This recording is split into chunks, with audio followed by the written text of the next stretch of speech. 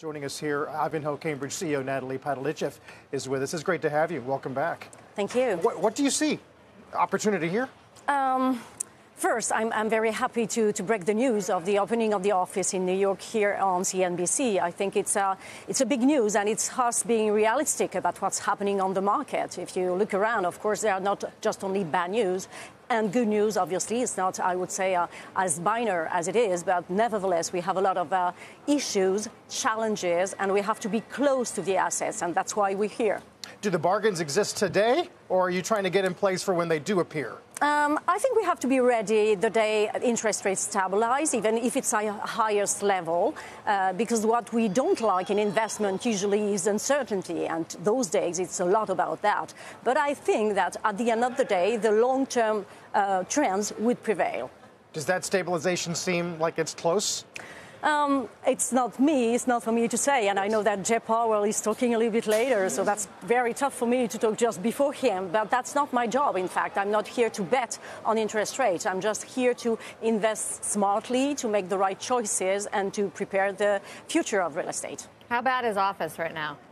Office was bad already, I would say, at the beginning of the pandemic. Of course, the acceleration has made what the situation is today. So it's not just, in fact, about bad assets. It's also about bad liabilities. So when you have bad on both sides, that it's where the problem starts. But if you have liabilities that you are not forced to reimburse, for example, or if you have good partners, then you can be patient. Would you invest? Would you be buying office buildings right now? And it gets to what I said about bad assets, because there are bad assets. You know, we have been talking about that for a long time, and I think we were probably among the first investors to say there's a secular change at stake. It's not just a simple cycle. It's something deeper than that, and it's what we are experiencing right now. How high? I wonder if you think vacancies have hit a high. There's been a lot of reporting about employer efforts to get people back in office, and some argue it is paying off. Others argue there is this ceiling that they're bumping their heads against. Where are we on that, on vacancies? There is a survey which was just released by KPMG about the feeling, the sentiment of CEOs. Last year, they said 32% of them said that within 3 years, everybody would be back to the office. And now it's 67%. So it doubled within a year. So you see, we have not landed, I think, where we're going to be.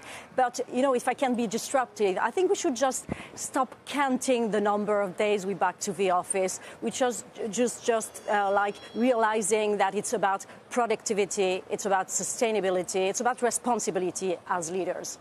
What about commercial real estate in general? You know, everybody's been sort of, we've seen in the bank quarters that the provisions for bad loans have gone up around commercial real estate. Everyone's waiting for this shoe to drop. And we don't know whether it will have sort of systemic risk to the economy. What's your take?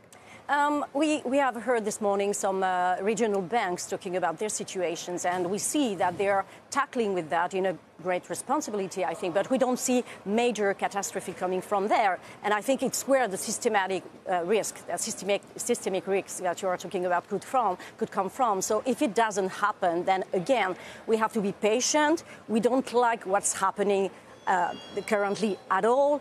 But again, we did real estate in the 90s when interest rates were very high, and it was possible to make profits. So I think we're going to get back to that. But that's true that for the time being, the capital market especially is not really able to make a difference between what's good and what's bad, and what we can finance and what you can't. But again, I really think that the long-term bets, and that's why real estate is a long-term investment, would really show what it's about.